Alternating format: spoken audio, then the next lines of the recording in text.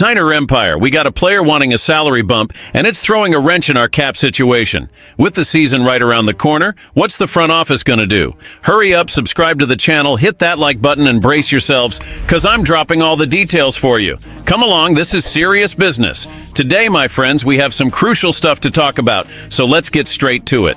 Let's start with our star, Christian McCaffrey. The man is a straight-up beast. 2 years, $38 million, and he's still the highest paid running back in the NFL.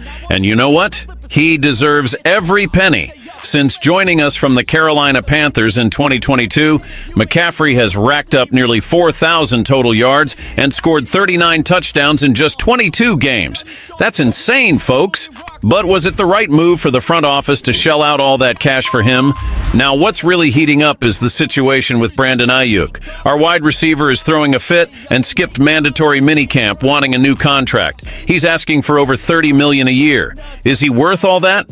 I want to hear your thoughts in the comments. And there's more, folks. Charvarius Ward, our cornerback, is also eyeing a new contract. He says he loves the team, the coaches, his teammates, but he also wants to see his pockets full. After a stellar season with 23 passes defended, 72 tackles, and 5 interceptions, you can't deny the guy is good. But honestly, do we have the budget for this? And let's not forget, our QB Brock Purdy will want a contract north of $55 million per year when he's eligible. Folks, do you see the situation? At some point, something's got to give. We can't pay top dollar for everyone. Let's be real.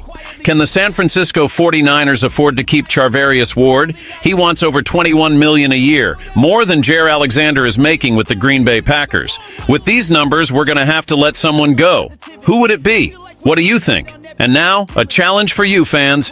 How do you see the future of this team with so many stars and huge contracts? Are we building a dynasty or setting ourselves up for a downfall? I want to hear each of your opinions. Drop your comments below and let's debate. And don't forget, subscribe to the channel, hit that bell to stay updated, and share this video with your friends. Let's grow this community even more. Go Niners!